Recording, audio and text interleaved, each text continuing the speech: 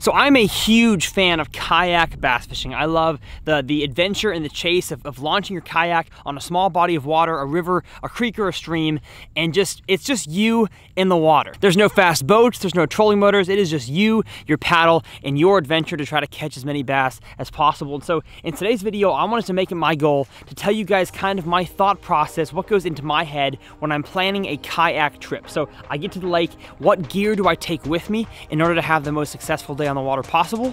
My name is Tyler Anderson, and let's talk about it.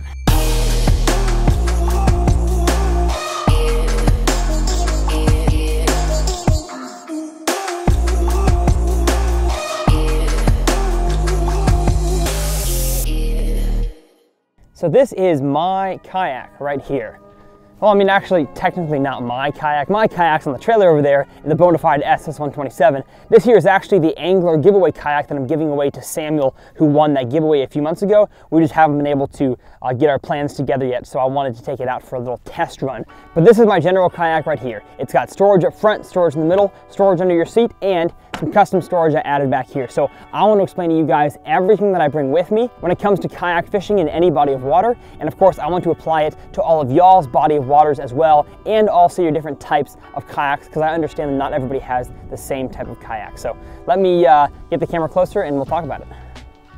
So the first thing, of course, you want to make sure you have the right amount of equipment and gear. So you want to make sure you have a life jacket either in the boat or on your body. You want to make sure you have your paddle, a good paddle. I use a Bending Branches paddle. And then of course you want to make sure you have everything necessary for a public body of water to keep you legal. So I think on a kayak you got to have a flag, a lighting system, I'm sure some kind of flares. I don't normally fish with kayaks on public water, but make sure you guys have everything you need to be legal before you worry about the fishing gear. So of course, make sure you guys have that first. So moving on from that, the most important thing and the biggest question that I get is how many rods are proper to bring on a kayak? And of course, this depends fully on the size and storage capabilities of your kayak. So I'm gonna go over what I bring on my kayaks, the Bonafide SS107 or 127.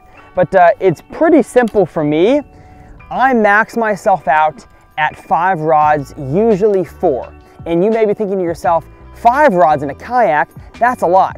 Well, I have found that 4 to 5 is really the best in terms of my situation. So as a tournament bass guy, I love being able to bring as many rods as possible, not have to retie, be ready for any sort of situation. And so on my bass boat, I have like 12 to 14 rods that I use all the time, but in a kayak, I just can't fit that. So what are the rods that I bring that are kind of what I would call all-purpose rods? And that's really what they are. They are fully all-purpose for all of them. I don't really have any specialized technique rod in here.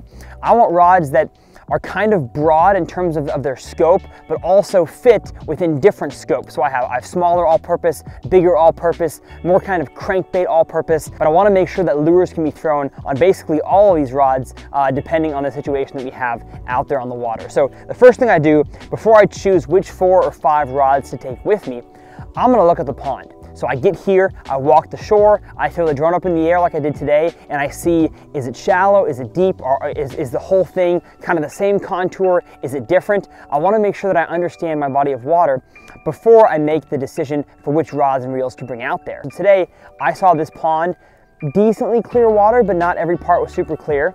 You had relatively shallow for the majority of it. You have plenty of aquatic vegetation. It looks like it covers the entire pond. And lastly, at least when it comes to kayak fishing, we are dealing with some pretty windy conditions today. So the first rod combo that I'm gonna bring is going to be a topwater combo. It is fall here in Texas. The fish should be eating topwater, and so I have a plopper here on this rod. It is a 7/6 heavy, so in case I wanted to throw a frog up shallow and really winch those fish out of heavy cover, I have that 7/6 heavy. Really though, any topwater combo that you guys like to throw, make sure you have a topwater combo with braid at almost all times, unless of course you know your fish are not in the mood to bite topwater. Let's say it's winter, or let's say those fish are, whatever, there's not in a topwater mood. You can switch out your topwater combo for something else, subsurface. But the fish today could potentially eat topwater, so topwater combo is going to be number 1. Now, of course, on that topwater combo, I can throw all sorts of types of topwaters. I can throw swim baits, bigger glide baits on that combo, and that's kind of my biggest all-purpose combo. Now, working our way down, we have kind of an all-purpose moving bait combo. This here is the old-fashioned, that's no longer made, Lew's Custom Speed Stick Magnum rattle trap rod. It's a 7.6 medium heavy, and honestly, it's more of, it says medium heavy, and I kind of believe them, and it says a fast action.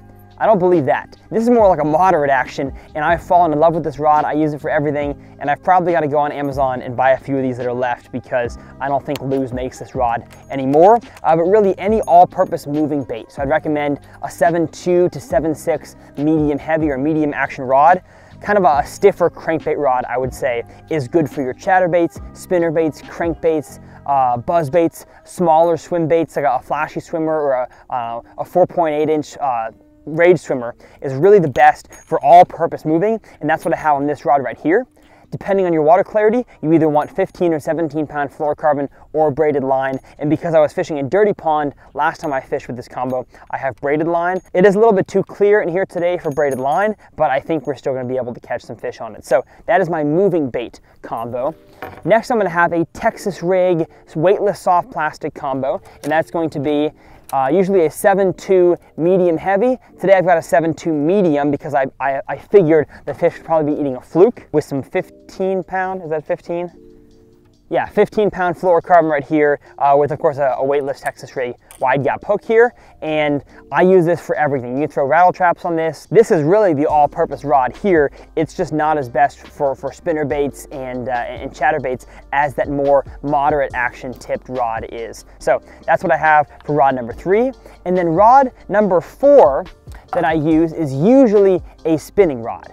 I'm a big advocate of throwing small finesse lures in ponds, but because I saw how shallow this pond was, how windy it was, and how much aquatic vegetation it had, I figured that those first 3 are probably going to be the ones that catch me the majority of the fish. So I have a spinning rod here. It is usually a 7-foot medium.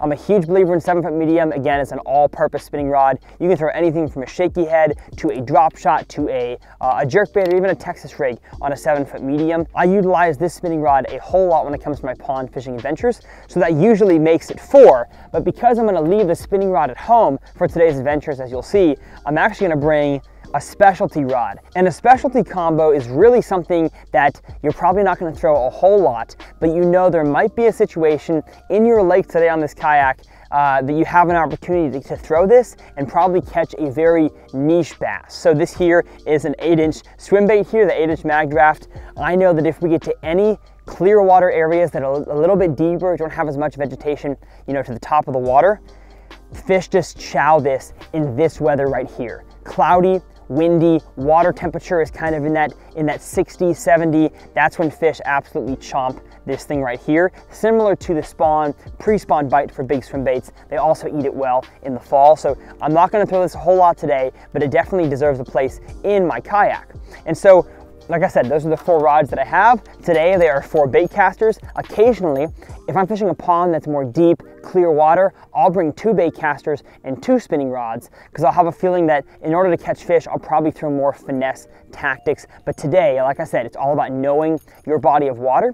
And as soon as you know it, you know exactly which rods to bring every single time. Now, you at home might not have as much room in your kayak as I do. Let's say you're in a small 8 to 10 foot sit-in kayak and you only have room for 2 rods. I would recommend bringing, of course, understanding your body of water and bringing 2 rods, either 2 bait casters or a bait caster and a spinning. In that case, I would go with a general all-purpose Texas rig soft plastic worm rod and then an all-purpose moving bait rod.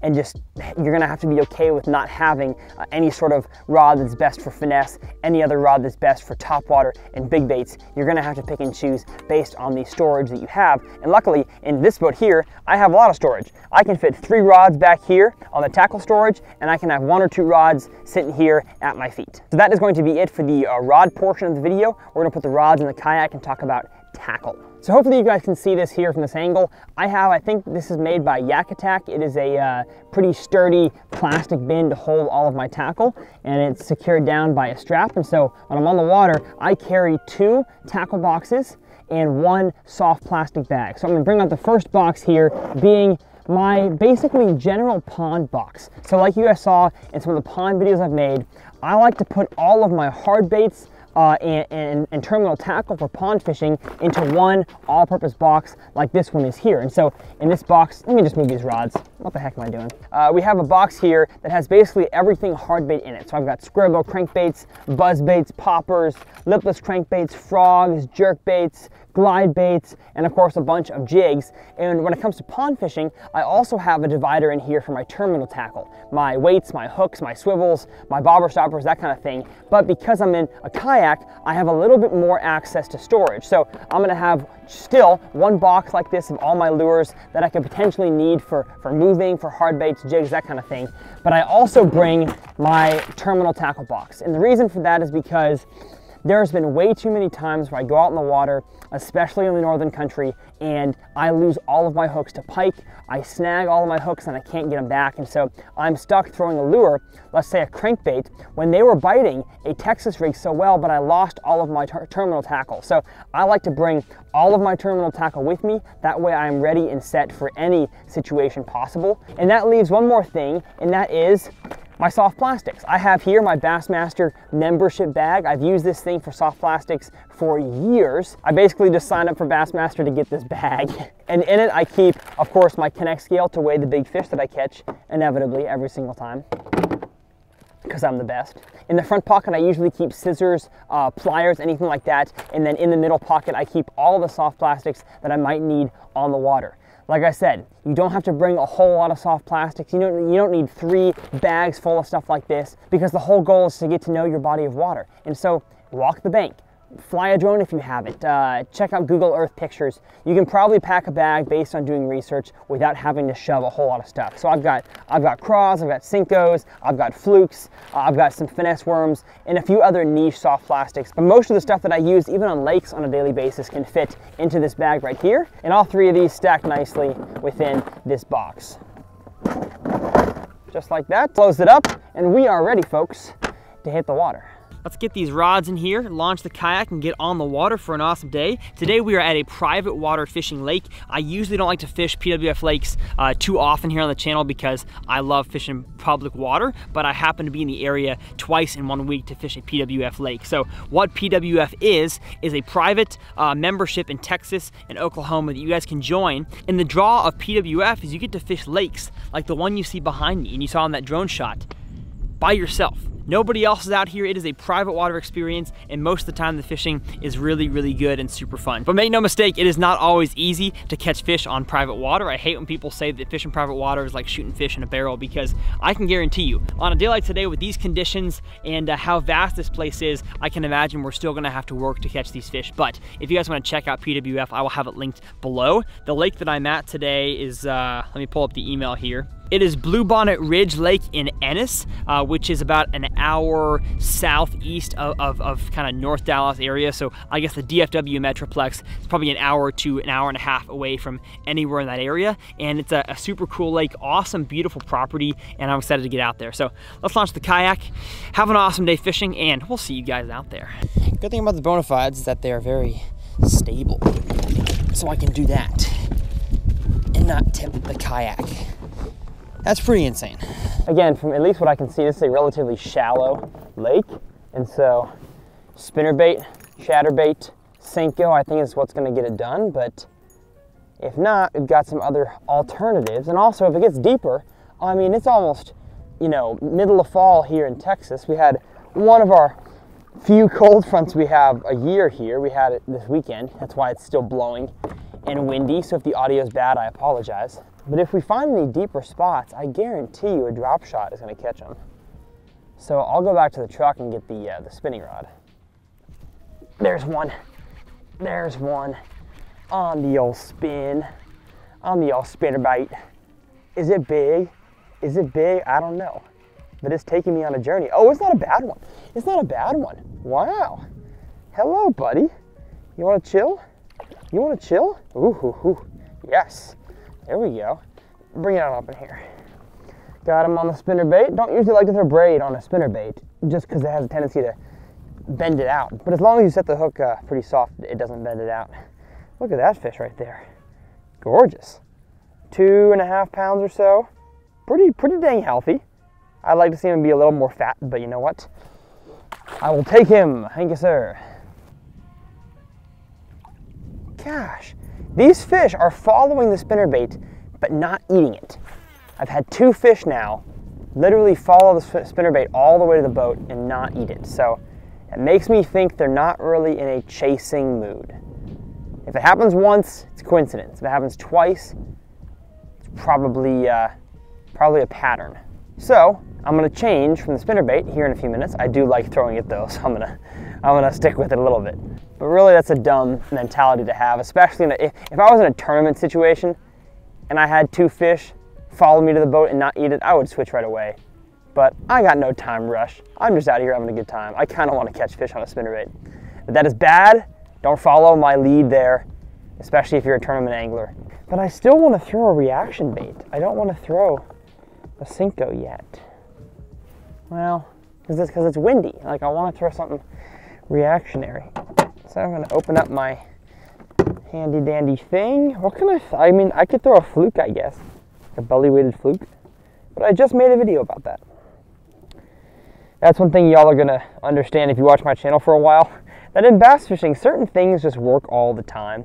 And the belly weighted fluke is one of those. So, gosh dang it.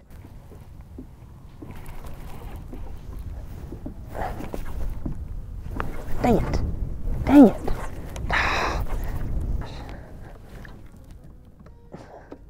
It's a fish. I've got a fish on. Whoa! I foul hooked what the heck? I was coming over here to get my bait unstuck from whatever it was, a tree, a bush, piece of grass, and I get over here and look at this, folks. Look at this. Wow. Get the grass off this so y'all can see.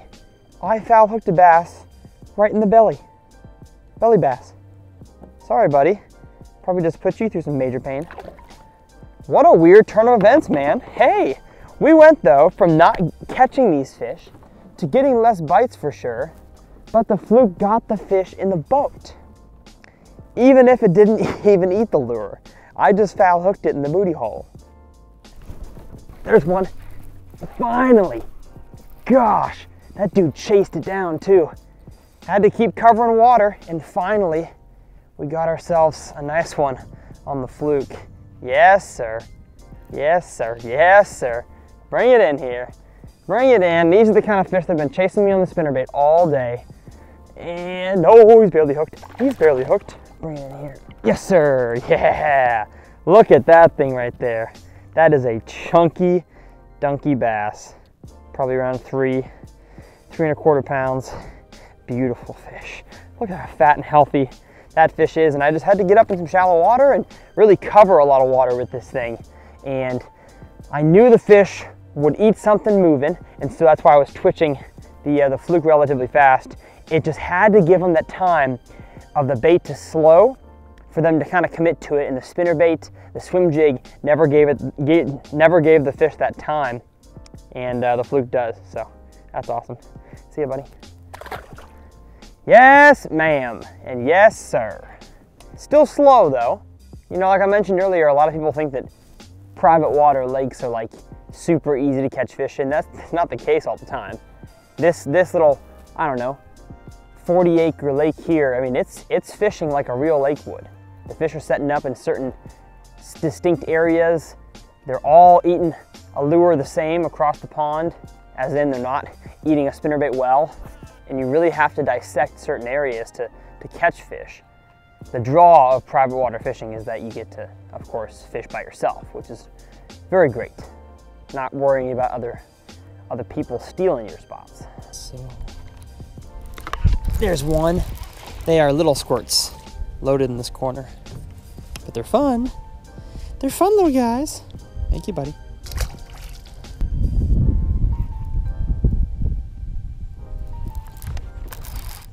There's one. I knew it. I knew it. They are stacked at the mouth of this little pocket here. Got him. Thank you, buddy. Fish number, I don't know, 4 or 5 for today. All we got to do is keep ourselves anchored down in this little area, and I think we're going to catch some fish.